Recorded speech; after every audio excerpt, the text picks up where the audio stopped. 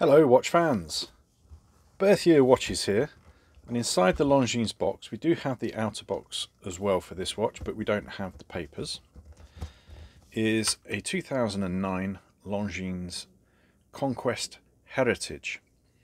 Now, how do we know it's 2009? Well, Longines are very good. If you give them photos of the watch, the movement, the serial numbers and all the right information, they'll tell you when it was made. Now, the original Conquest was launched in 1954 and it's been pretty much in the model range ever since.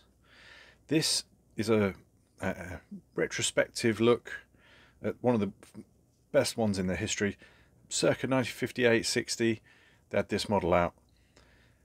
It's the right size.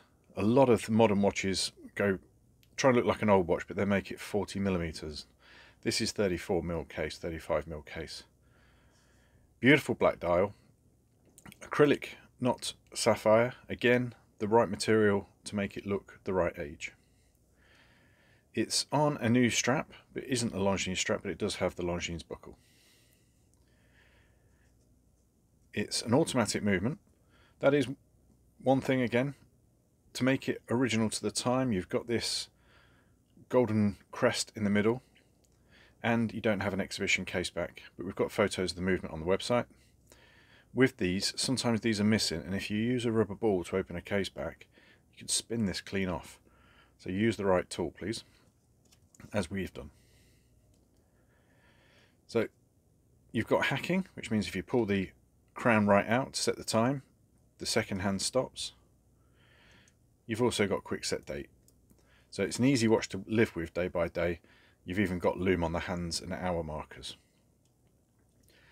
So all in all, this is one of the best retrospective looks at from a modern watch to look back at an old watch we think is on the market. They're still available new, but this one being used is quite a bit cheaper. You can see more on this watch at birthyearwatches.com, and don't forget, if you like vintage watches or even homages to vintage watches, do consider subscribing because we have new content almost daily. Thanks again.